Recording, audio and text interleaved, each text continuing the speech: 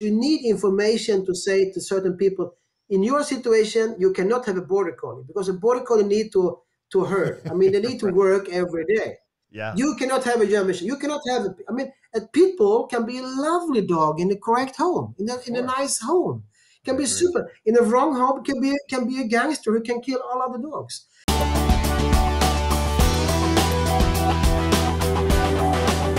Okay, I have a great show for you guys today. I have Pierre Wahlström, and he is a dog trainer, breeder, handler, world-class competitor, a super amazing guy. You're going to love this guy.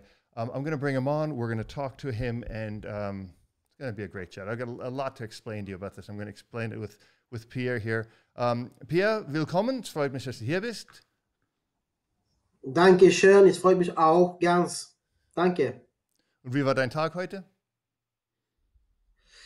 Ich habe einen schönen Tag mit meinen Kindern heute Abend, hatten wir ein bisschen schwimmen. Und super. Natürlich habe ich auch ganz Spaß. Gestern habe ich meinen Geburtstag. Ich war 25 Jahre. Ja. 25 Jahre, ist nicht so viel, oder? 25, siehst gut aus für 25 Jahre.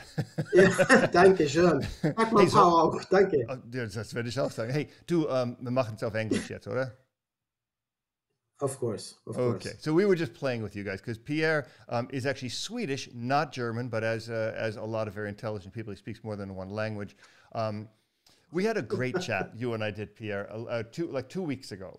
And I had just updated the software on my computer here on my soundboard, and it was a disaster. I was so happy. I was just starting to edit it, and then I looked, and it was all echoey. And at first I blamed you. First I said, oh, Pierre did not have the headphones in. And then I looked, and it was my fault. So I apologize, but I'm grateful to you for doing this again, because I think our chat was one of the greatest chats. I mean, I really, really enjoyed, and I learned a lot from you. I really did. And I want to this might even be better, because now we can really talk about what we talked about, but get into more detail of it. So, sure. So to start with, tell me a little bit about you, right? Let's talk a little bit about who you are, what you've done, because there is so much. I can say you're like one of the top dog breeders in the world. You're a military dog handler and trainer and selector. You're a world-class IGP, IPO, Schützen competitor. Where do we start? Oh, first of all, thank you so much for inviting me to your lovely channel and your podcast, everything. You are a big name, and I have listened to your pods before, and I have to say it's amazing interviews you do, and you really take out the right questions from everyone. I love to hear them. Super job you make there. I really hope this channel can reach the whole dog world, actually, because there are so many good things that you ask about, and the people that you invited to your channel is amazing, with amazing knowledge. So I'm happy to be here. First of all, and as you know, I love your country too. I have been in your country a couple of times. I have been there for vacation. I have been there for traveling, training dogs, and helping people. So I love to be here. I have to apologize a little bit because I'm speaking Swinglish. I know, this is not my first language. It's not only my second language. It's my third language, English. So I hope you understand. And if you don't, please don't hesitate to ask me again, because there will be some Swinglish words here sometimes. Swinglish. Swinglish is a mix between Swedish and English. And I can tell you something. I have a good man over there who actually laughed at me during a whole world championship, because I was judging 2005, the world championship in Hagenau in French. And the good man name is Wallace Payne. I think many of the people knows this guy in USA. He's also an IGP competitor, of course, well known. And I was like, when I give the critic, I use the word satisfaction instead of satisfactory. So some of the parts of the public was very, very pleased and very happy when I said satisfaction all the time, because there was a lot of satisfaction predicate when I judged. Right. So, but he didn't tell me the first or second day. So the last day, Sunday, he told me, "Hey Pierre, actually you have to use the word satisfactory." when it's satisfaction. So I learned that. So I apologize again. I can use some strange words sometimes. Sorry for that. It's no problem. Sorry. Robert, back to the question. So I started with dogs actually when I was a little child. My parents had dogs too. They compete with dogs in rescue at that time, and I was 12 years old. I get my first dog, an Australian Silky Terrier. It's a small terrier. One of the most dangerous dog I have had actually. I love to train with him, and I do the obedience program here in Sweden already done. I was also a wrestler and competitor, and in different sports. I do some soccer. We call it football here in Europe. Yeah.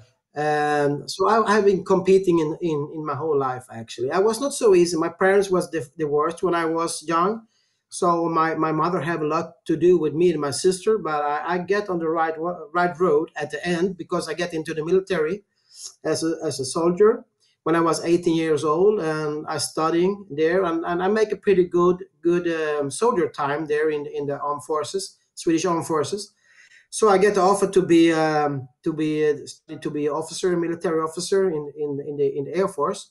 So I took the chance because I have nothing else. I mean I made the high school. I made a okay job there, but still the sport and the dog sport was more interesting for me than to study. Yeah. So I made the officers training program, and after 2.5 years I was done, and I started my career. That is now 30 years ago. Wow. So already there, when I was starting up at the 5 wing in small town out in southern Sweden, air base. After 2 years already, I start with dogs, and at that time we had special guard dogs. I mean, really aggressive guard dogs in the aircraft hangars, Mm-hmm. So we have them inside, and we train them there. So that was actually already my beginning of my helper work, what I do today, and have done the last 25 years.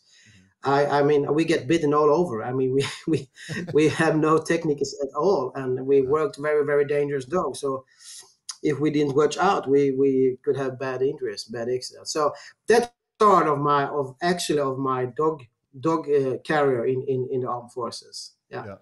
And so when you started with these dogs, were these German Shepherd dogs, and were they just like junkyard dogs that were there to protect the base? Yeah, no. This is good dogs from the beginning. That was very strong. There were a lot of rumors around these guard dogs that they're nervous, they are afraid of darkness, and they bark for everything. The most difficult with these dogs was that they were maybe too strong because they didn't bark sometimes, and they just wait for the people to come inside so they could act against them. This was mainly German Shepherd, many mixed breeds. Actually, it was companies in Sweden who lived on training these dogs, seriously train these dogs. I can give you a clue that when a new dog came to our base and we had to introduce him to the new trainers, to the soldiers who shall handle this dog, it took 3 weeks. So wow. It took take 3 weeks to get a new handler on the dog. So this was really sharp dogs. Not possible today in 2021 society with all different aspects on animal behaves, and you know what I mean. Mm-hmm. So, but at that time, they were very effective, very good guarding. Actually, today there is electric alarm systems and cameras all over who do the job. So we don't need them today, but at that time they were very good. And these dogs, you worked with them as far as being a helper, like a decoy, or what did you do with them early on in the military? We played them. We planned the training for them. We worked them as we should do it, and we educate the people who should train them. And we also have, of course, normal patrol dogs, normal search dogs, weapon, arms, bombs, explosives, and stuff like that. With normal service dogs. But this was the introducing to the dog sport actually, because the bite work stimulates my willing to appear to the fight. I mean, I've been a fighter since I was 7 years old in the wrestling. I'm going into the wrestling ring since I was 7 years old, and I've been competing in that almost until I started my military career and when I have to move from my club. So and the IGP or the Mondio ring or the ring sports. I mean, it's close to that stimulation where if you like it or not, but Yeah. it's close. Yeah, don't you? Okay, so you're very similar upbringing than me. My parents were divorced very, very early when I was young. I was raised in Germany. English is my second language, and the martial arts. I did martial arts. You did wrestling. So, do you feel? And I think we kind of touched on this in our last conversation that nobody will ever hear, but, where the martial arts, that structure, that mentality, that martial art mentality of being a fighter, right, of being a natural fighter, helps you in your interaction with dogs? 100%. Okay, you And now I agree, get right? goosebumps when I Yeah, think I about just it. have it too. And I now I have it get too. goosebumps. Yeah, yeah. Because that's I mean, you need the split vision in the fights. You know what I mean? Mhm. If you are a wrestler or a kickboxer or whatever you do, you need a split vision. You need almost animal reaction Yes. to react on your opponent's move or what he or she shall do against you. Yeah. So if you have developed that signal system in your body, and I Yep. can tell you, I read dogs as an open book. I Yep. mean, and I can also read people, of course, because of the dogs. Yeah. So Yeah. sometimes that's good. Sometimes Yes. it's good Some. to read a 7 cent. Sometimes it's Mhm. not good Yeah. Yeah. Yeah. Yeah. because you Right. don't always want to know. Right. Right. So I had never think about it actually as what you say now, but Hmm. you that's spot on. I mean, Yeah. you really touched it there. Yeah, Because I yeah, noticed that, I mean, the it's one thing interesting. I noticed in talking to you now, I think this conversation is going to go in another direction because I know when I've done my work in the shelters, I would just look at a dog and I know that dog's going to bite and I'm prepared. I know it. I know it before the dog knows it. And then I would start to make that call. But people would say, how do you know? And you don't know how you know. It's like, you know, that person's going to throw a right punch or he's going to go for a sweep. Or he's going to do that. And you just know it. You just know it. And you're able to proceed. You're getting ahead of that. And that intuition, that ability with a dog, especially the dogs you're dealing with, which is what I want to get into, if you don't have it, I don't think you can do what you do, can you? And exactly, it's also spot on again, Robert, because people ask me the same questions. How can you explain this? And I think it's sometimes pretty irritable Yeah. for the students or when the people I coach, Hmm. because I see some things before them and I try to explain it for them. But I look Hmm. like I'm an idiot because how do you know that can happen if Yeah. when it's not have happened Right. yet?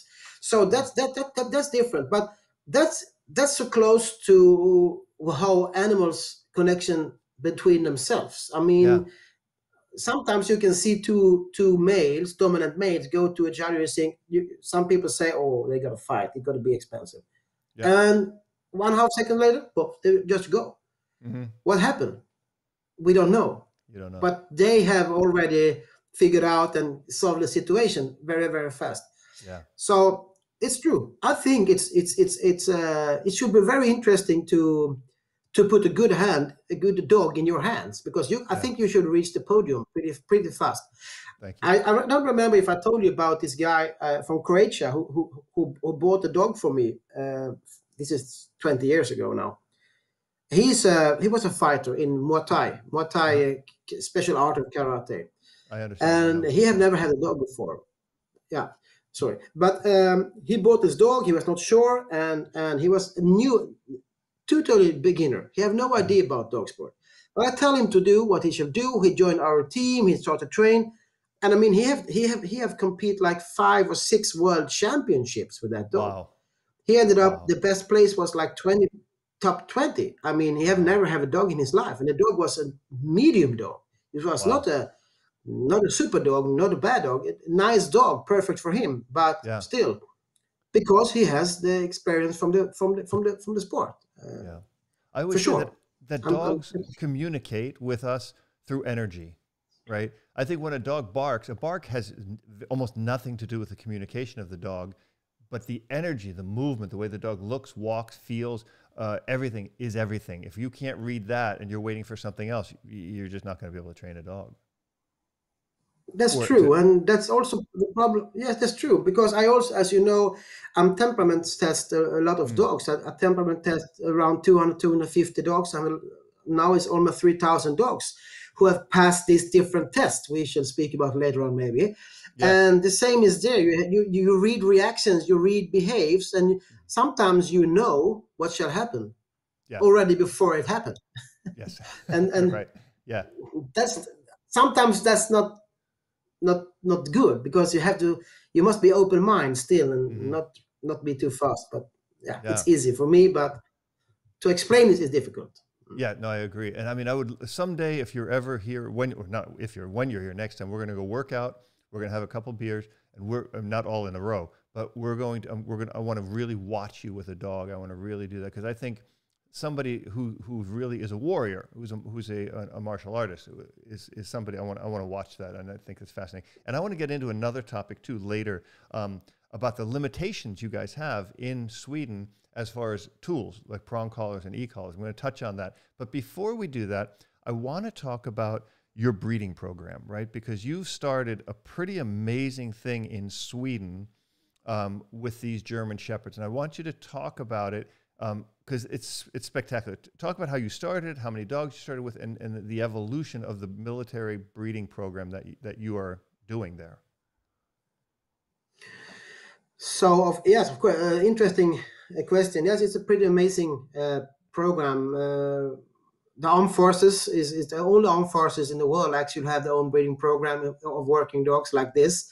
They have a Canadian program for police dogs, and they have different program for guide dogs around the world. But this number of dogs that we do in Sweden is pretty amazing. We started for around 16 years ago now. And there's a lot of people involved, not only me. I'm responsible for the temperaments test and the evaluation of these dogs. And we have a breeding people around that, the breeding ward, who decides the genetics and stuff like that. But I'm a technical advisor to that program too, because of course I'm involved in this. I'm a civilian breeder since many years too, as a hobby. We're starting up because we need to secure the delivery of the procurement of dogs for the military. I mean, we could not get the dogs from the civilian market anymore, because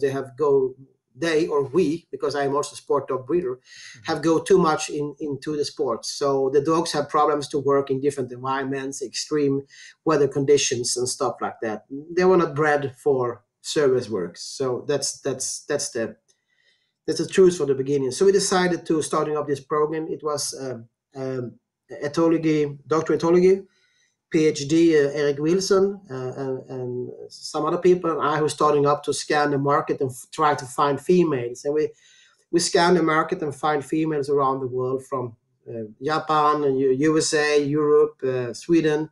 We actually bought everything that have okay health, okay temperament, not that big, not that small, and we bred these 8. We bought 80 females. We maybe tested around 400 or 500 females before we get them. Until you selected and we scan exactly. So we test a lot. We have to start with something in the beginning. So and we start before we get there. So you had 400 you started with approximately. Give me some of the points. Like, what were you looking for in the females that you wanted to bring into your program? Like, what was the big thing? What would you look at? So first of all, when people send in offers to us, or we find dogs outside that they want to sell the dog, especially breeders want to sell the dog, they send in the papers to the breeding wards and to the chief of the breeding station. And the first was the check of the family picture. I mean, how is the mothers and fathers? How is the siblings to this female? How is the health, hips and front and backs? Is there any siblings who have gone in breeding before? So already there you can select the way, you can put away and terminate. I think it's a great word. Exclude, I would say exclude. Exclude many dogs from there. And after that, I mean, we have to go and check the dogs. And I can tell you, it was not the best females. Mentally temperate, but not strongest females who at the end produce.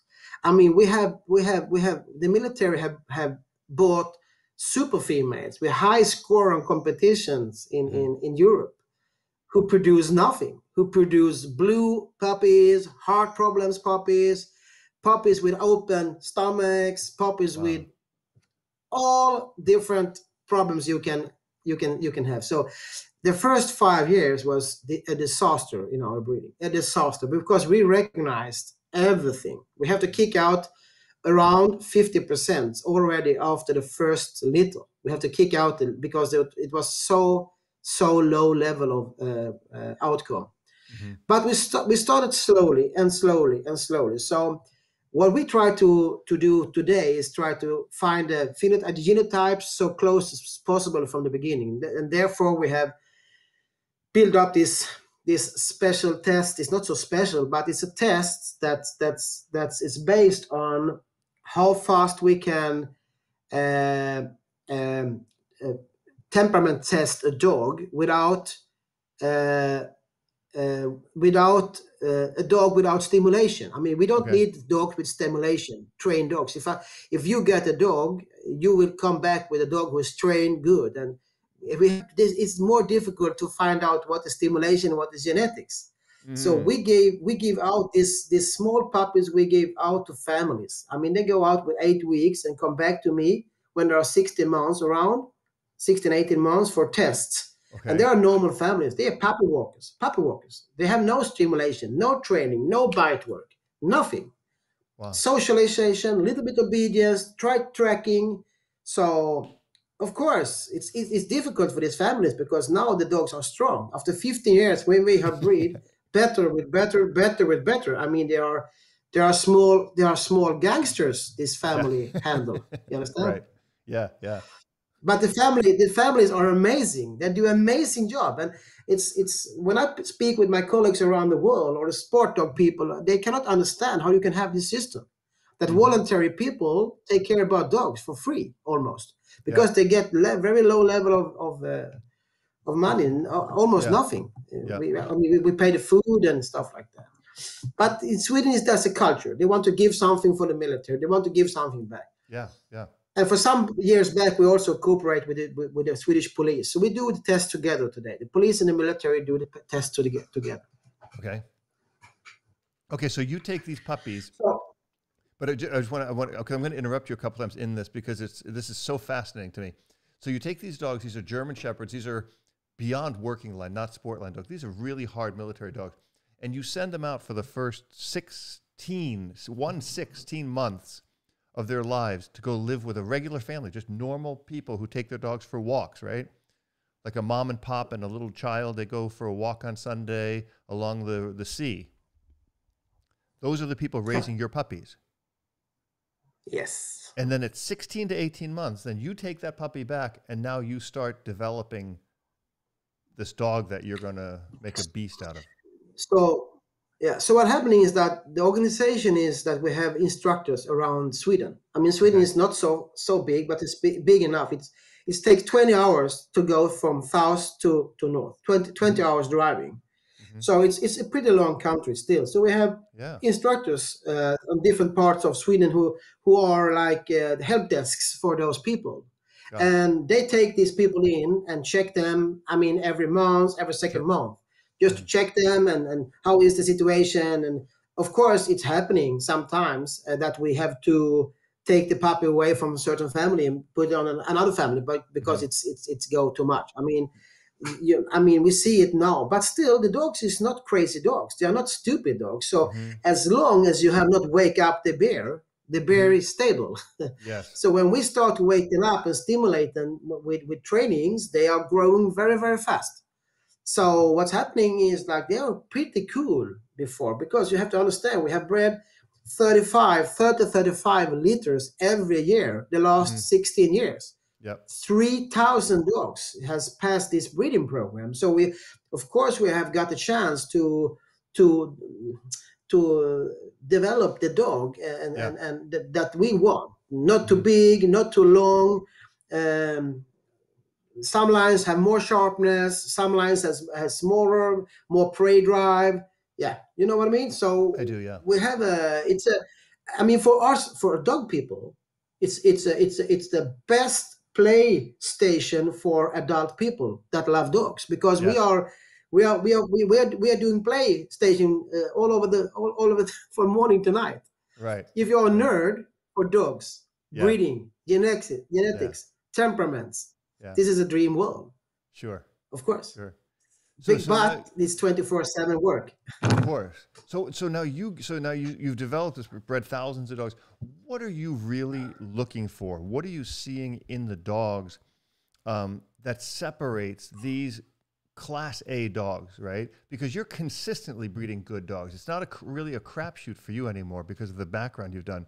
But what is it that changed there? Is it all genetics? Is it the upbringing of the dog? Is it more from the female or more from the male? I know everybody says it's more from the female. I tend to agree with that. What's your take? You're the guy. You're the expert.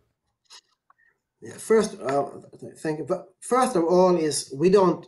All of our dogs who comes is not super dogs. Still not. Okay. You have to understand when we start for 16 years ago with this breeding, 16, I said to myself, right? I would 16 okay. years ago. Yeah, I want to be sure. 16. Yeah.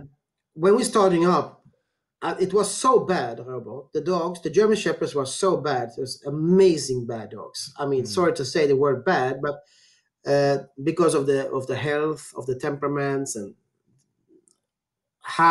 bad nerves and stuff like this. So still, those genetics comes into our lines still today also. So I mean, you are going to ask how many % pass the test and how many. So I say around 50-60% we can still use who have passed the test. And what is happening with the rest of the 40%? I mean, some of them goes to security companies and still they work for a society.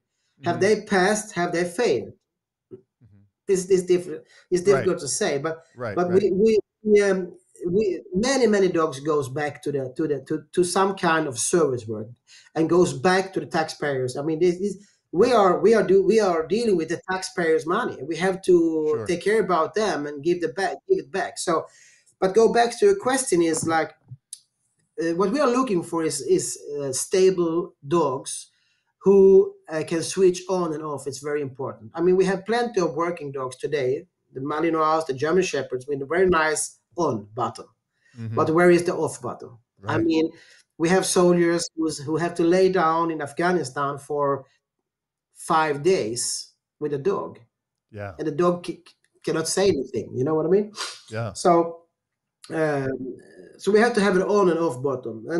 And the biggest thing what we are lacking on the sport dog is the environment. How a German Shepherd can behave on different environments, slippery floor, high stairs, and stuff like that. That was the biggest problem in the beginning. I mean, there were super nice dogs on the green grass. I mean, the bite work was good, the intense for the ball was nice, but when you put the dog up 30 meters up on the stairs, what's happening there? On the slippery floor or when the pressure? Totally. So that's the biggest difference in the beginning. Because before I started to test dogs in our own breeding program, I was also part of responsible of the testing dogs when you buy dogs from the civilian breeders and from civilian people. So that we were under 10% when we buy dogs, under 10%. Oh, wow. Okay. So for every 100 dogs you would see, you would only take a 10. My 8-10 dogs, and that was the first alarm clock actually that we cannot continue like this. We have to secure the situation like everything else. So that was the main thing in the beginning, how dogs handle the nerve situation in different environments. And that's pretty logic, because why should a breeder in Germany spend time to evaluate his breeding females or males, how they act on a slippery floor or on strange stairs 30 meters up or in a helicopter? Right. Why is that interesting for him? For him, when he can have $10,000 for a puppy he sell to China. I mean, for him, it's easy. I mean, we should do the same. So I understand the situation. And I am not the person who shall sit here and kill all the breeders around the world, especially not in Europe, because there are many breeders still who breed good dogs. Yeah. There are many clever breeders around the world who breed nice dogs, but the numbers is not enough. I mean, in USA, I'm not sure how many dogs you're shipping from Europe every year to USA. There are thousands of dogs you're shipping from Europe. A lot. And those civilian breeders who cannot maintain, I don't know how to say, cannot give Mhm. that, cannot sell dogs in that numbers. Yeah. It's not possible. So the countries need to secure their own market to breed. Why do you think that is? Why do you think people buy dogs from like, why do Americans? I mean, Avi's over there now looking for a dog. What makes the dogs in Europe better than the dogs here, or why, why do people think they are? But this is the same all over the place. I mean, Right? come on, why do we establish IKEA in USA? Why? The meatballs are amazing. Yeah, I They're know, but you have amazing. super good food. You The have super best. good Yeah, I food love the already Swedish over there. I meatballs mean, and the potatoes. so these potatoes too. It's good, Yeah, but we use brown sauce on that. If you I have you like it. have I you have you know. tried that? No, it's the best. I hate Okay, the tomato sauce. I you love the brown sauce. you're first one who told me. So I No, mean, when you jump over the river, it's always greener on that grass. I mean, sure. this is an American people shall never buy a dog outside his own country. You Yeah. have super breeders in your country. You Okay. have nice dogs in your country. Yeah. But I can understand that some people, the trigger to buy a puppy from a certain lines that they love, Yeah. that they import the dogs. That's okay. I understand it. But that number of dogs that you import in your country when you can do it by yourself, Yeah. that's I don't understand. I don't understand. Let me ask you a question about what we talked about, because the idea that, and it's a very important thing. I see it a lot when I temperament test the dogs in the shelters to watch their sharpness, right? How the dog responds. And in a shelter, I don't know anything about the breeding of the dog, obviously. But my question for you is, as somebody who's bred, do you see that sharpness? Like, let's use, for example, a startle response. Like I saw it, like you drop something. And if you don't mind, I'd like to post one of your temperament tests in this video, because it's just, I've never seen a temperament test I liked, honestly. I developed my own. I can honestly say yours is spectacular. It's simply perfect, right? My question to you is, when you see the reactivity or the startle response, the recovery of a dog, whether it's a slippery surface, a loud clanging noise, does that run in the genetics of the dog, or do you see that skipping generations, or being some puppies will have it and some puppies won't have it? We speak about the primary and secondary reactions. Mm-hmm. So when a dog get a reaction, get afraid of something, I am interesting, not that he got or she got afraid. Right. I'm interesting how the dog handled this afraidness. I mean, how long, if you escape five steps or 10 steps away, Yeah. how do you recover? How do you come back? That is Yeah. interesting for me. And the next step is like, how is your memory when you pass this situation again? Mm-hmm. Do you have problems to pass situation, or are you neutral? I mean, on that dog, you can see on the video I've sent, you can see he have some problems now and then, but Mm-hmm. he recover, he come back all the time. Yeah. And what we evaluate is I mean, I don't want to have a dog who passed our test perfect. Right. I need to kill the balloons. I mean, I have Mm-hmm. to put the nails on the balloons of this dog to see when the balloons is gone, how much is it in your body now. So Mm-hmm. what I calculate and I try to find out during this test, it was around 45 minutes long, is when do you get in trouble? How do you handle this? Because Mm-hmm. I have to put my stamp after the test. I have evaluated the whole litter because the whole litter come on the same day almost. So Mm-hmm. I also registrate the whole litter for the breeding wards, and give them certain numbers. But I Yeah. also select dogs for service or not. And the ones I select for service, I give my stamp that these dogs, when they comes in a trouble situation, if they are going in Somalia or wherever they are, middle of nowhere on a strange field, and they get scared, Yeah. how do you handle that situation? Because it's not allowed for a dog in that strange situation, very dangerous situation, to not handle your nerves. Mm-hmm. So we have to compromise this test situations to push the dogs over the limit and see what's happening when he comes back. Yes. On a very friendly way, because as you see on the test is very, very friendly. I mean, there's no stupid things inside there. Absolutely. We are not killing the dogs. Nope. We are not hitting the dogs. We are not kicking the dogs. We are pushing we are testing the brains, and the dogs have to work a lot to handle the nerves on different situations, as you can see. But my question still is, where do you see that as being a genetic component of a good breeding? Do you think it's how the dog is raised? Do you see puppies where in a litter of 8, 3 of them have really good recovery, good nerves, and 5 don't? How does that work from a breeder standpoint? That's the most interesting question, maybe, because if I only have the chance to test one of those dogs in the litter, we should never succeed so fast in our breeding program as we have done. Because one dog, I mean, it's environment, it's genetics, it's the experience of the life, many things get involved how a dog react. Sure. But when you see a whole litter, 6, 8 puppies, 3, 5, 6, 8 puppies, you test them all. You use the same test situations, same systems with every dog. It's voluntary civilian people have no interest in to train these dogs to pass the dogs.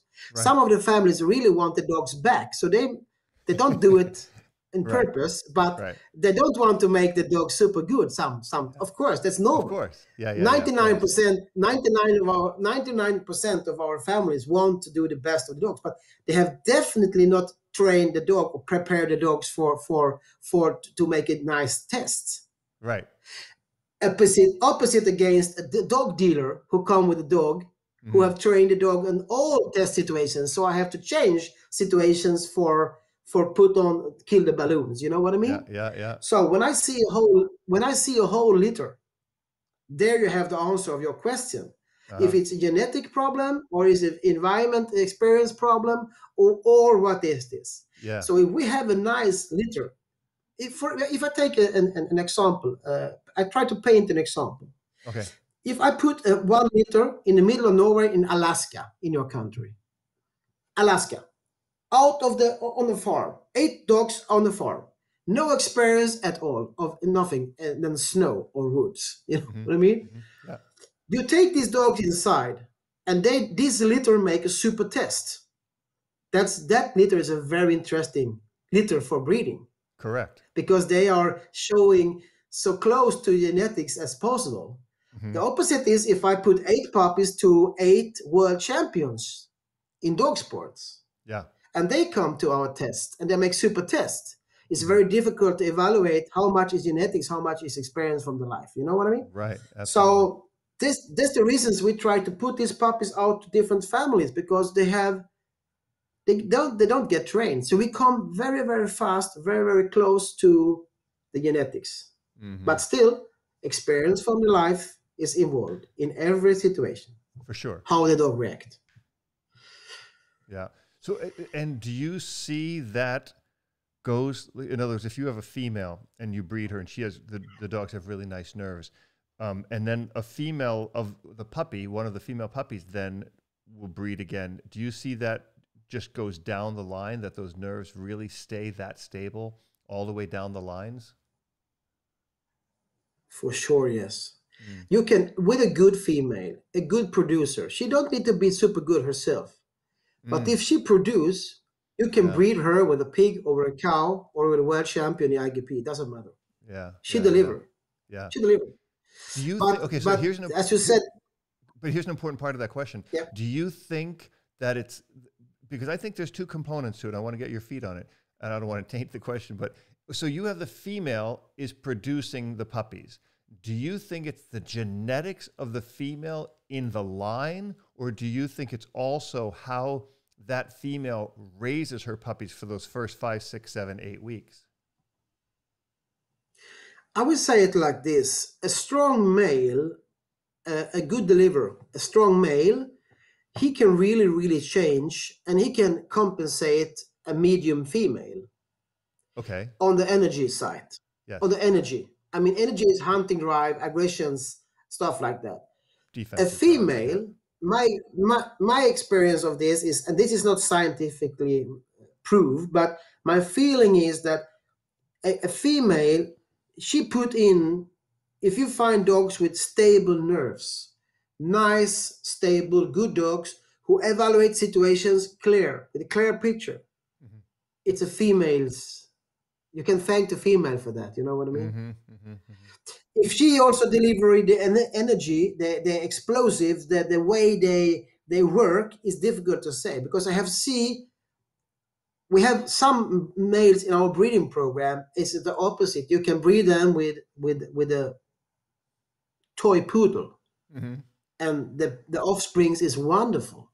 Mm. So yes, 60% of me say everything comes from the female. Female is super important, very strong. Yes, Mhm.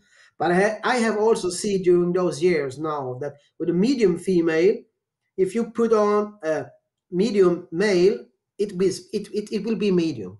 If Mhm. you put on a strong producer on that female, that comes nice outcomes from that too. So it's difficult to say what is what. It's very important to have a strong, good female as a Mhm. breeding female in your kennel. It's very important, yes. But I have also seen that these strong males, I explain, when they breed pretty bad females who have delivery not Mhm. so good, they compensate and they come service dogs out of that litter too. Yeah. So But the it's question, different. but still, do you think, or let's ask this question: how much of it do you think has to do with the genetics, and how much? Which I know it's still going to be a genetic question, but how much of it is the way the female raises those puppies for the first few weeks of their life? How much of a component Oh is my that? God, that's 100%. Come on, I would tell you something now, and now I really want the breeders around the world to listen to this, please, because Yes. many breeders take the females away from the puppies when they are around 3 or 4 weeks. The females have the opportunity to jump back and forward or escape from the puppies when the puppies start to attack them because they want to eat. In Sweden, we have a stupid law that our dogs must have a space to escape to. That's stupid. Yeah, I know. Because what's happening is when the dogs are 3 weeks old and the teeth are coming, and they start to biting the females because to eat milk. If she goes away from this conflict. That's normal. Right. If you Right. can avoid the conflict, you avoid the conflict. Right. But what we need, you and I, when we should train these puppies, is that these dogs have learned to act and react in Mhm. an active avoidance. So when they bite the female, we need a female who can take the puppies, stop that shit, Mhm. and behave. Come and drink of me, but do it proper, and don't bite me. But if she have the chance to escape or jump up of something or Mhm. whatever, she don't teach these dogs this. Yeah. This is one problem number one. Problem number two is like when the breeders found out that Mamma Mia, these puppies are too small. We need to force the female to stay in the together with the puppies to so they can eat. Mhm. They attack her, and Mhm. then she get very bad injuries, of course, on the juveniles, and Mhm. you know what I mean. Yes. So this is the first training of obedience for me later on. Our females must go together 24/7 with our dogs. Of course, we take them out for rest from the Yes. puppies. Of course. We take them out many times a day from the Of course. puppies. But when they are with the puppies, they love to be with the puppies. And that's important for you. I also have seen breeders who love to show up crazy puppies. I mean, puppies who are 6.5, 7 years, weeks, who Mhm. attack the legs on people, bite everywhere, have no respect. The first time you take them, stop with that biting. The dog try to answer you, and they say stop again, and dog gets scared and go away because Mhm. they are not used to that situation. Yeah. You know what I mean? So Yeah. the females in these situations, Robert, is very important. Yeah, Very, very important. you gave me goosebumps on that, because it's exactly what I love hearing somebody like you say this. People should listen to what you're saying, that the female raising these puppies is going to solve more problems in those first few weeks than any trainer is ever going to solve in the next 5 years. Yeah, yes, you cannot, right? and you cannot compensate this. You No, cannot compensate this, and yeah, especially it's a big problem between for many breeders for different yeah, breeds, hmm because they don't want the females to develop the, too big tits because they are not look good looking some weeks later on in a show. right, So they don't they are afraid of to let the puppy eat from the mothers, yeah, and that's a disaster. This is very important, and people speak about aggressive dog aggressive dogs. How do you say that yes, in English? yeah. Art aggressive, you say? Dog Art, aggressive, yeah, dog yeah, aggressive. yeah. I can tell you, I have never seen a dog aggressive dog who have been trained of the female from the beginning. I agree. If you have I agree. 8 years puppy who have been trained and behave Yeah, training from her own mother or yeah, other dogs in the kennel too, yeah, for God's sake, they understand how to behave yeah, on other dogs. It's yeah. very important from different Critical. Yeah. different positions. Yeah, yeah. What, so at what age do you start to take the puppies? I know at 8 weeks you give them to a family, but at what age do you start taking them away from the mother to start to learn some independence? Yeah, I mean, from 3.5, 4 weeks, they can start to walk by their own. If the weather temperature is nice outside, we take them out, we walk Nice. with them. Hmm. But in Sweden, we have also a law that it's not allowed to take them, go away with them without the mothers. So, but still, we environment train a dog, or you don't need to drive away or walk away so far away from where they are born Hmm. actually, but they have to go outside, and I have to say that I prefer dogs on spring and summertime, because those dogs have amazing opportunities to stay Sure. outside from they are 4 weeks old, Yeah. so and get the voice the loud from different situations, Hmm. and you know what I mean.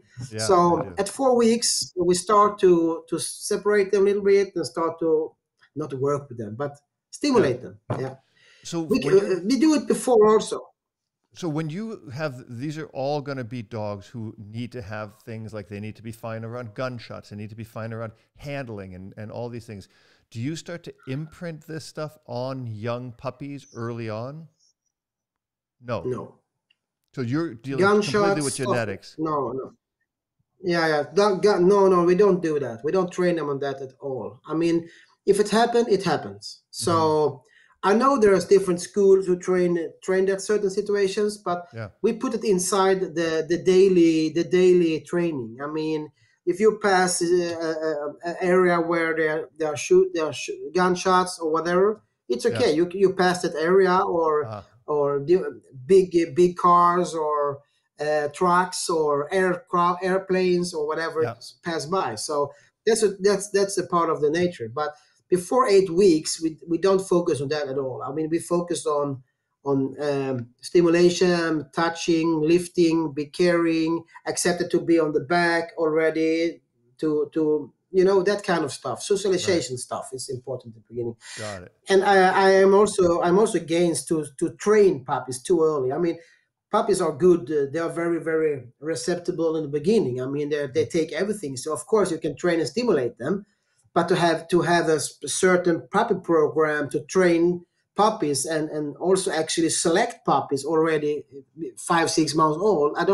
I am not a favor of that at all. I have seen pretty medium dogs at 5 months old grow up and be super dogs when they are two. So yeah, and opposite also. So it's So difficult. do you think that this putting this training on the dog, maybe it's too much pressure on the dog and it starts to stifle the dog, it starts to make the dog more nervy, or is that your reason for it? I think it's two sides. First side Mhm. is like to push a baby to do something. I mean, if this baby suddenly want to sleep, or if this baby have want to look at this bird, or this flu, or who want to eat some shit from his sister or whatever it is. I mean, Mhm. and you are standing there with a toy, or no. And the other thing is like, if the dog don't answer on your questions perfect already, Yeah, you get negative of this puppy. sure. And when you start to look negative on your puppy, the puppy is finished for you. I love that. That's really good. So It's- you give it's- them all the and freedom it's, they can have. yeah, they must have the freedom. Of course, if we see certain things, they are afraid of stuff, they don't want to eat, Hmm. they are very separate from the rest of the litter. Of course, we have to watch out what is wrong with this puppy. Right. But up to 5 6 months, just make them fly. I say, Mm. just make them fly. You know what I mean? So tell me now what you get, and again, you're a person who's on an international level competed and dominated. I mean, you're a very, very good competitor. I've looked you up. My question to you is this, because what I really want to touch on in this podcast is military dogs, right? So you get this dog back at 16 months from a puppy raiser. What is the Yeah. what is the next 3 to 6 months of this dog's life look like? Because would you have him for a year to train him to get him ready for the military? No, so we have trainers on the our bases. Uh-huh. We have a certain center in the armed forces where actually all dogs pass before they gives out to the dog handlers. Okay. So they start a training program on a base in north of our capital Stockholm in Sweden. Mhm. And we have good trainers there, and it takes around 6 to 8 months normally to Okay. train a dog to patrol work or certain search work for explosives or weapon or narcotics or whatever they should search. Okay. And so what happening after the test is when I selected them, they goes into these trainers. They stay there for 1 or 2 months, different between how many days or weeks they need. And the test continue there because they are still on the test. I mean, my test is 45 minutes. Yeah. I mean, the best psychiatrist in the world cannot give me or you a diagnosis of 45 minutes. They need to meet us more. Yeah. So even if we are the world's best, or we think that we are the world's best to select dogs or read temperaments of the dogs, Yeah. we are not. No, we are not close to. Right. But it's a clue. It's to give us a chance to select the dog, so we can put our money on the right horse, so we don't spend time on the wrong dog. You know what I mean? Mhm. Wrong I do. dog. Yeah. And the border dogs that we don't really know, we always free them. We let them pass for they can go to the trainers for 1 or 2 months, and they help me to select them still, because we still need to check the abilities for tracking, the abilities to behave in the kennels. I mean, if they make an amazing temperament test by me, if they cannot behave in a kennel, if they get stress syndromes in a kennel, they cannot be a service dog. Of Yeah. course, they can be in something else, but not a Yeah. service dog in the military, at least. Mhm. So during these months, they check the dogs pretty fast. We have feedback from the trainers, and we know if they continue the training or not. And many times the dogs stay, they continue the training 6 8 months, and then and the same is actually with the police dog handlers. They have the same system. They don't have the certain training areas that we have. They put the dogs almost directly out to the dog handlers, to the police dog handlers. And they do the same, test the dogs for 1 or 2 months, maybe sometimes more, sometimes less time. And then the feedback come back. And after this, the training starts. And it takes 6 to 8 months before they have the ground level of training. And what does that involve? Then they put out to it depends on which kind of work they should do. A patrol Okay. dog, for example, is search in the woods. It's urban trekking. It's trekking, or I mean, we have a certain tracking system in Europe. I think you have it. I'm sure you have it too as a service dogs in USA. But I explained for you last time we speak that sometimes you can see on different TV programs that the police dog handler has a blood dog, bloodhound. Yep. Who's making the trackings, and then you have a Malinois who makes the attacks. But Apprehension. Yeah. our dogs do the both. They are like they can track, and they can bite, they can search, they can rescue people who need rescue. So they are same kind of same dogs in one package. So the search dogs dual-purpose is a little dogs. bit different. Oh, okay. So they're not dual-purpose dogs. Dual purpose. Okay, you have They are dual-purpose dual dogs. purpose. The patrol dogs and the other dogs, like the search dogs, do difference. So Got it. they are searching. If they are searching for something, they are searching for certain different things. What I cannot speak about open here, but they search for different things. They can be weapon, explosive, narcotics, and how do you do it, and and how many different situations they can do it, it's not totally open. So, Right. but we have in the armed forces they have different types of patrol dogs and search dogs. Okay. Searching drugs and explosives and weapons, as I said Right. before, and police have the same almost. Mm-hmm. So the search dogs are one thing for either explosives or drugs, and then the other dogs would be a tracking dog and an apprehension dog. Yeah, you can say it like that. Some patrol, we call it patrol dogs. That's that kind of tracking dogs, as you explained it. Yes. They can also have an etiquette. They can also, for example, have education for searching weapons, for example. They can have I see. Okay. But a certain search dog, for example, if we take an explosive or an EMD dog or whatever it is, Yeah. they never go in bite work. They never go in that kind of situations. They're specialized in Got it. searching So, stuffs. Yeah. And those dogs you do about it's within a year after you get them back, they're ready to go on duty. Yeah. So about a year. This brings me to the most interesting part of what I want to talk to you about. I know in Sweden and a lot of countries in Europe, you have like federal, like countrywide restrictions on the use of things like prong collars and e-collars and all this stuff. And let's forget about dogs like that have a really crazy high degree of prey drive, like dogs that where you need, there's nothing else you can do, right? Like rattlesnake avoidance or whatever. But I want to talk about how you take these dogs. Now, granted, they're really well bred and they're temperament tested. They've kind of filtered through. But you're going to take these dogs now and you're going to work them and you're not using e-collars. You're not using prong collars. Is it, I mean, is it harder? Have you ever used e-collars or prong collars and then seen a difference? Like, well, I don't need it. I mean, I'm fascinated by this. I'm always fascinated by a different way of doing things. When I started for 30 years ago, I saw electric collars. It was a cable, was like in meters, 200 meters cable closed into a car. Yeah, I can tell you 100%. If you go on a military base today, or if you go on a police area, region today, and look at them training, even if you should show up security, no one knows that you kill. You should never see a prong collar or electric collar on the training field. It's not allowed. I know. It's as I said before, it's 2 years in prison. It's a penalty of 2 years. If they catch you with an electric collar, it can be up to 2 years. Wow. Mostly being a penalty, you have to pay for it. Huh?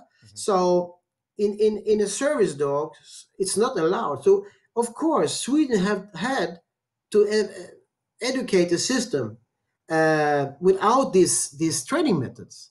And I know it's a different world, and I know it sounds silly. And I know it will be people around here listening to me and say, it's a bullshit. He speak bullshit. I can say, I invite you. What happened to certain individuals now and then? Do we have electric collars in Sweden? Do we have prong collars in Sweden? For sure. For sure. Do we have drugs in Sweden? Do we have illegal weapons in Sweden? Right. You know what I mean? Have I worked with this during my 35, 40 years? Of course. Sure. I know everything about this. I was one of the educated people from the government. We have, from the government, educated people who was allowed to care and use electric colors for 25 years ago, something. So I was educated in this too. In the sport, I know it's used in the sport. I have seen it being used in the sport. It's not about that, but 100%. It's interesting to see. But is this good? Is this bad? 99.9% robot is good. Don't use this kind of stuff. Yeah. In 1%, I have problems to understand. Yeah. But so tell me, by not using an e-collar, right? And the reason I respect what you're about to say, or what your conversation is, because you're dealing with a dominant dog. You're dealing with a strong German Shepherd. You're not dealing with a poodle or a golden retriever, but a German Shepherd that's trained for apprehension work. How do you block? How do you correct? How do you adjust the dog's temperament? If the dog is, you know, hey, fuck you, I'm going, right? How can you now work this dog? How can you convince this dog without the use of an aversive, without using a prong collar, an e-collar, or something like that? The dog's at a distance. I know there's a way. Yeah, good. First of all, the first question is that we had to find out is a dog born with this unobedient behaves? Is he born with that, or she? Mm-hmm. Who have learned this dog to be like this? Right. Okay. As I said to you when we chat a little bit before, is like, is this a surprise when you stand and look at the training field, when the handlers take the dogs from the cars, run to the field on the leash with the dog, the whip is on the helper, the bite start, 50 bites, long attack bites, boom, boom, boom, a lot of stress, a lot of high drive. You do this during 6 months with this puppy. He's 1 year old. Mm-hmm. And suddenly the trainers say, you have to have some obedience with this dog. Okay, we put the electric on, boom, the dog bite the handlers. You're starting a conflict already from the beginning. Yeah.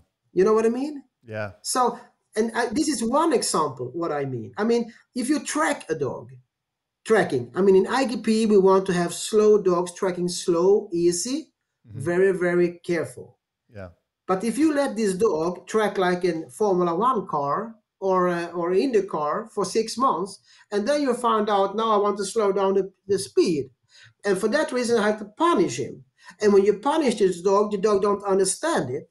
So he gets in stress. And when the dog comes in stress, he wants to continue the track and come to the end because there is the ball or there is the food. Mm-hmm. So you make a forced retrieve on the track almost. You know what I mean? Yeah, absolutely. So you, as a trainer, handler. So what many people in Sweden is doing in the beginning, it's pretty boring to see when you wake up a protection dog on the Swedish training field, because it starts with control directly. I take my dog. If he's 6 months old, 4 months old, 1 year old, whatever dog is, the dog has to stay with me, look at me, we start together with me. We make the healing with me, we start the protection through me. If you do that for the first exercise, you are at least you are the driver of the dog and not the opposite. Mm-hmm. So, and then you come to the next question. Okay, Pierre, but if you get a gangster, you get a dog who have go over the bridge, what are you doing then? That's another question. As you said in the beginning, if a police dog, who is 4.5 years old, who has rescued many people, he brings in a lot of criminals in prison because it's a super dog. Suddenly, these dogs start to hunting bears or elks in the woods. Yeah. What should you do? Shall you, in this situation, is this allowed to use electric in that situation or not? Right. That's my question. That is not a question for me to answer. Okay. This is very, very. I am pretty up because I'm sitting here as an official person, but I can tell you, I am stupid if I'm saying that it's not allowed and it's in animal abuse to use it. Can I do it in Sweden? No, I cannot do it in Sweden. Mm-hmm. I cannot do it in many other European countries too. Not. Yeah. Germany is forbidden. It's forbidden all over the world almost now. And in various and I said it again. World, 99.9% is not acceptable. Yeah. What is not acceptable is when sport dogs people use this for getting a medal.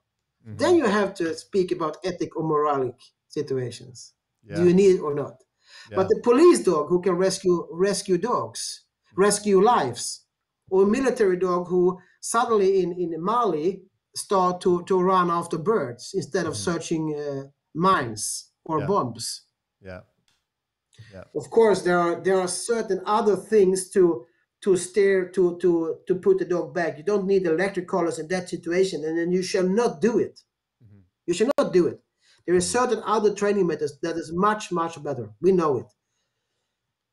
But we have to have this question open. Sometimes we have to speak about this. Okay. Yeah, no, I agree with you. I mean, I think it's hard where, people, and I've seen electric collars, and, my wife does hunting training, and I see these people just abuse it, And I've seen her take a dog that's, I mean, a very top line hunting dog, and with just really very positive focused training, has taken this dog, and it's a beautiful dog. He has a wonderful personality, but he was never crushed.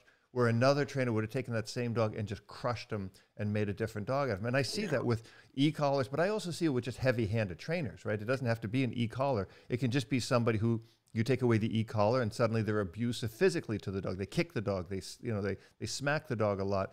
That can be equally as abusive as well. How does Sweden fare on that, on heavy-handed training? Exactly.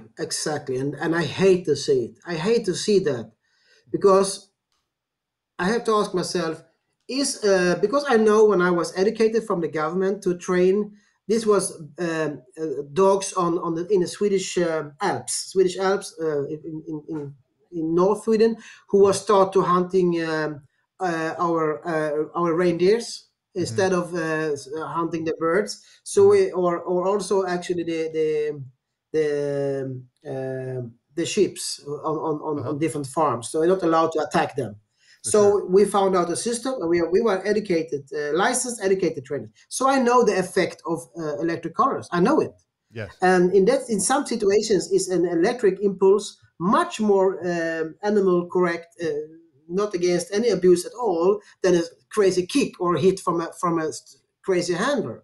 Right. So, but I am not a man to put on the ethic.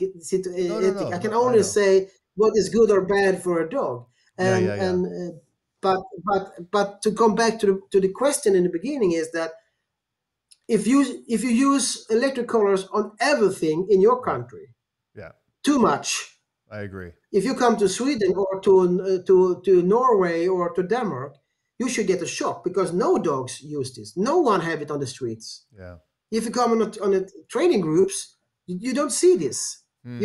People can use it and hide it behind the corners, for sure. Right. Yeah. But people use drugs too and have illegal weapons too. You know what I mean? Yeah. So you said something interesting in our last conversation.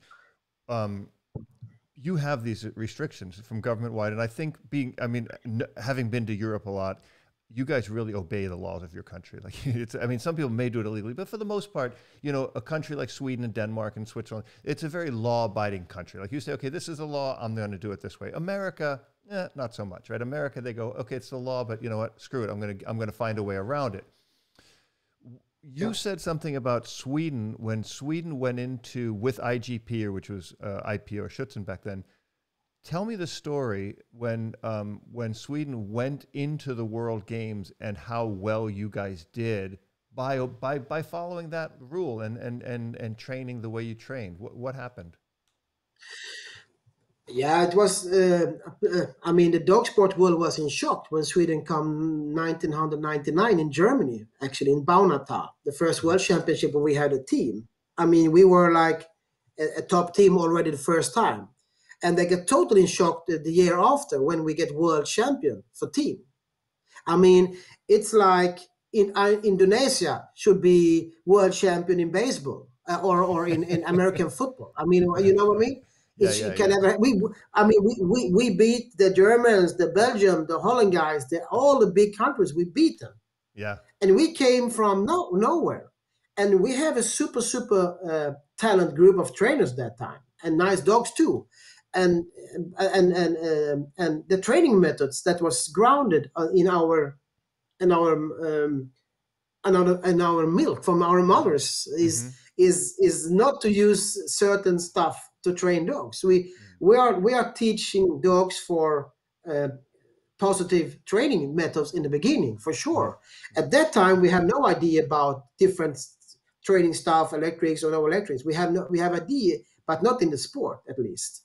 Right. So that was a shock. And we have during 5-6 years, super results from Sweden, and people around the world cannot understand it and try to find out if we have super dogs or if the training methods was good. But if you see from the history and still today, the Swedish obedience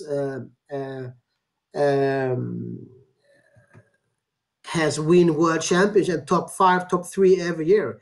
Agility have very good trainers from Sweden in agility world championships, high places every year almost. So if that's depending on the training methods, good dogs, or a combination, I don't know. But in Sweden, we have a club. In Sweden, we call it WorkingDog Club, Brukshundsklubben. And that club, they are thousands of members around the whole world. They're training every week and every night. And on those clubs, if you go there again, I tell you, you will never see colors like this. On the other hand, we have other groups training private, you can see.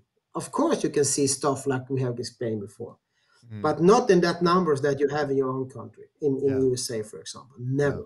And I made an interview about this in an American magazine for 10 years ago, and I get attacked from the top trainers in your country because they didn't believe me. So and they still know that we have these rules in Sweden, and we have to adapt to that situation.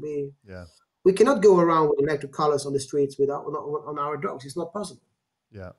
So do you think, I mean, I look at this from two sides. Like I use e-collars. I don't have a problem with it.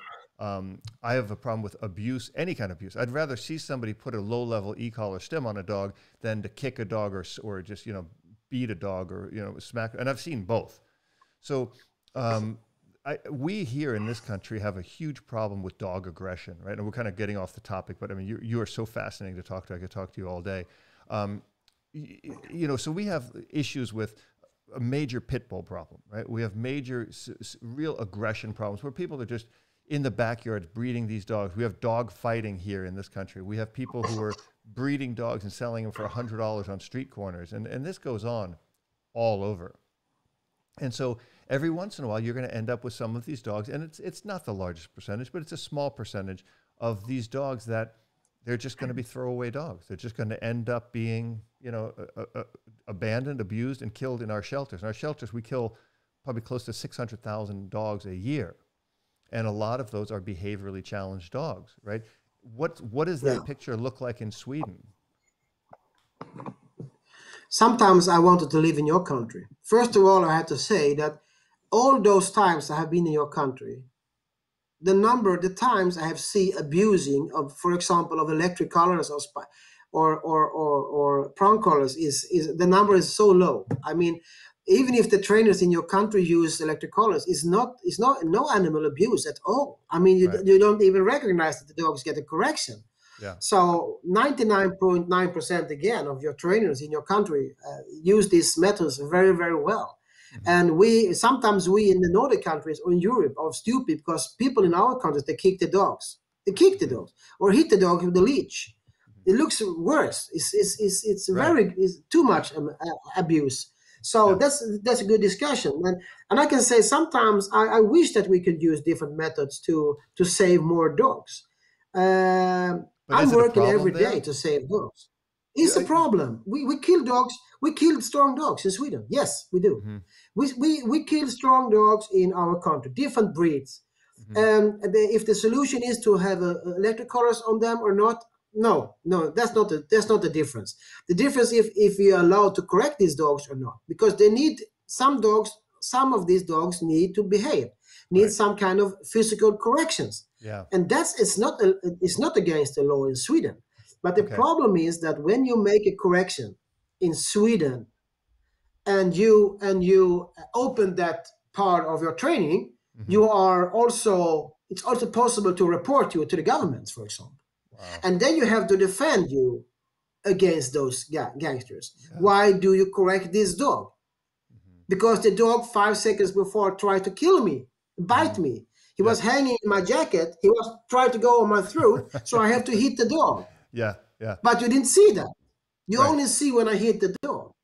So that's the other side of it. Yes, I can tell you, I am so, and you see me now, I'm so emotional involved with those dogs, good, strong dogs from different breeds who get killed.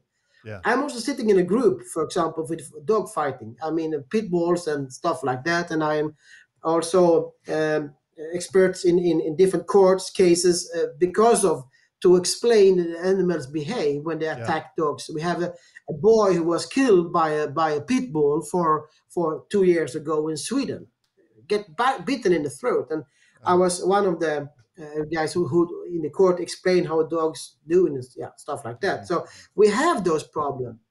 And I can tell you, there's not so many dogs that are bad or stupid in the head. I No, agree.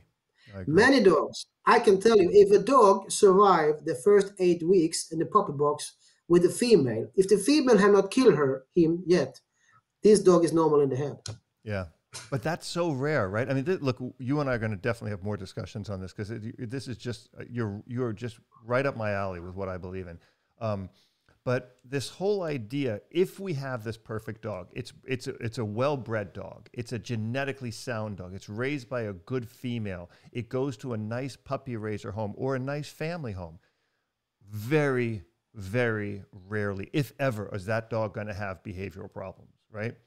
But that's a lot of times, and I don't. Again, I'm fascinated and curious at the same time at what's the difference in countries like, I mean, Sweden is it's a country of laws. It's a proper country. It's a government-run country where people believe in the country and you take care of your own, yourselves, your citizens, your this and that. How much of a problem is it there with people breeding pit bulls in their backyards and selling them for a couple hundred what is it, kroners or in the street? Illegal dogs, illegal breeding, illegal selling of dogs was bigger for 5-10 years ago. We have certain people from certain areas in Europe who moved into Sweden to live on dog fighting and sell dogs to dog fighters. So yes, we have this problem, but it's not that number you have. I mean, it's less now. I mean, we had in Sweden, people tied up the dogs outside the shops, go inside shopping. The dogs get stolen because they're using as a training for the pit bulls. You know what I mean? So we had this problem in Sweden too. Wow. Yeah, the shelters are full in Sweden for the moment. They are full, but not full of dogs with problems. Full of dogs because of stupid families now during the COVID times have bought the dog. And now when they start working again, cannot have the dog. So that's another type of problem we have for the moment now. But we don't have the number of the dangerous, difficult dog. We have dangerous dogs from different breeds, yes. But still, this is also responsible from the government, from the kennel club sides, to inform the people more active than they do today. Because you need information to say to certain people, in your situation, you cannot have a border collie because a border collie need to herd. I mean, they need to work every day. Yeah. You cannot have a German. You cannot have. A pit bull can be a lovely dog in the correct home, in a nice home. Can be super. In a wrong home, can be a gangster who can kill all other dogs. Yeah. And do you really ask yourself, if you take a pit bull terrier or a bully or whatever, who is genetically trained from the beginning to go and fight with bulls, or with big animals. Yeah. And then you teach that dog to. It's not going to happen. People always think it does. It's ridiculous. It's there. So, it's for sure. Exactly. So genetics is very important when we educate these people. But to answer your question, is it a big problem in Sweden? Yeah. No, it's not a big problem. But we have a problem nonetheless. Yeah. Okay. All right. So in wrapping this up, because again, I mean, I try to limit the podcast to an hour. We're way over, and I literally we could talk all day. I apologize. I speak too much. No, you don't. Actually, when are you coming to America? When are we going to sit down and hang out? Because we're going to have a great time. We do. I get my second injection now from the COVID, so we start to plan now. Okay, start to plan. I've got mine too. I'm totally safe. And I was sick as a dog after my second one too. I am so happy that you told me. I'm not happy that you get sick, but I said to my wife, I had to explain for Robert, I cannot make the interview now. I have fever. I'm bad. I'm low. Yeah. I have never been away from my work because of illness for 30 years. Not one day. It's sick. But I have never. But I was down after the second injection. Did your wife get sick? Did your wife get sick after the second injection? Yeah, first two, because she had COVID. She's working as a nurse in a hospital. Oh, okay. So she had COVID, and the first shot, the body really answered. She was really knocked out for 2-3 days. Yeah. My wife, nothing, right? Nothing. She said, my arm is sore, right? And then I got so sick the second day, and she looked at me, big, strong guy, right? Oh. I was in bed shivering. I was like, oh my God. And she goes, come on. She was out, she brought me soup. She took very, very good care of me. But She didn't get sick Yeah. at all. I mean, that's where you see women are much stronger than men in so many ways, right? For sure. I have. Yeah, if you can give birth to children in that right? situation, Yeah, we had no idea. no So idea. we are the softer for Yeah. sure. Yeah. So let's wrap this up, but to be continued. I really want to get you back here. I'd like to have an ongoing conversation with you about these differences in training between Europe and here. I love what you do for the military. I'm going to put some of the videos, into the video that you sent me. You're a fascinating guy. I mean, your background is world class. It's stellar, and is there anything you want to say to close? Because and just let me know when you want to come back on the show, because this has just been such a great chat. I'll- First of all, thank you so much for have this chat and talk with you. It's so clever. I mean, I know that we have not said enough in this subject. With different subjects, we speak about military dogs, police dogs, service dogs, and overall competition. A little bit about breeding, of course. If people are interested, I'm willing to share my experience, what I have learned during all these years, and with your questions, with your knowledge, because you are not not so stupid either, right? But you have a lot of knowledge. I see what you know, and when I speak with you, you take out answers for me that is very, very. Your questions is so clever. So at the end, I want to say I really, really hope that people follow you and see, because this is more education than any kennel club in the world can give. And I really, really hope that it goes on your channel. And I want to come back as soon as possible and chat with you again in what subject I can do, what I can do for you. And 100%, we must meet when I come over. Next time I have to go over and visit Avi, for example. I'm trainer together with Vadim Plotsker, that you have an interview I also love with the Vadim. president. Yeah. So I hope to come back soon, and we are planning, and we have not put the dates really down yet, but you when let it's me possible, know. we have it. Yes, Yeah, you let me for know. sure. Thank you so much. I'm going to go to IKEA and have some Swedish meatballs in the next couple of weeks, just to remember you. Yes, and I go McDonald's here. I go get the big burgers there. Big I Mac. get Coke, the Coca-Colas. Yeah. We have So In-N-Out Burger it's, in the California. great. In-N-Out Yeah, Burger in In-N-Out. California. Yeah. Love In-N-Out Burger. Yes, but I like this. Oh my God, where you get peanuts? You get brother? No. What? Oh, those burgers. You go inside, you have free peanuts. You can have those peanuts for free. I don't You know this. Brothers. Where? Oh, I Brothers? forgot the No. name. Okay, you got to text me, because Not I got brothers. no, but I don't know I this. text you about this Yeah, text me, because I have no burger idea. chain. No, I've never heard of this. We So have when you go In-N-Out. inside, yeah. I don't know this. Is this peanut Okay. thing? I don't know it. I've never heard of it. No. I'm gonna ask my friends over there, and I text you in 10, 15 minutes. Okay. Yeah, do. I got to know where that is. Okay. All right. Listen, Sorry, I forgot. you're going to be back soon. Great chat. I'm going to put some videos in here of you. Any context, if you want to send me, I'll put it in the description below. And you guys, if you're watching this show, if you have questions for Pierre, military dog questions, all these breeding questions, I think you are a wealth of knowledge, Pierre, on breeding, on genetics, on temperaments, on bloodlines of dogs. We didn't even get into that, and we will in the next one. Ask a question, and Pierre will be back soon. One of my great conversations. Thank you so much, Pierre. Thank you so much. My pleasure. Thank you so much. Thank you. Thank you. Thank you.